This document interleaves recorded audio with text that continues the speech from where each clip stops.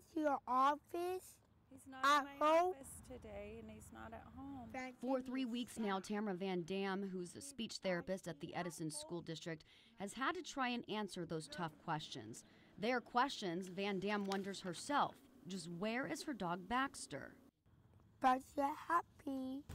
Baxter's happy, hopefully. On December 22nd, Van Dam says she and Baxter had just gotten home from their therapy duties at a Delano nursing facility. Like he often does, Van Dam says Baxter played in the front yard of her La Cresta home, but this time he slipped through the gate. A neighbor saw somebody pick him up in front of my house. A car stopped and a little girl got out of the back seat and picked him up and put him in the car. Once Baxter went missing, Tamara immediately hit the streets, putting this flyer on every pole around the neighborhood.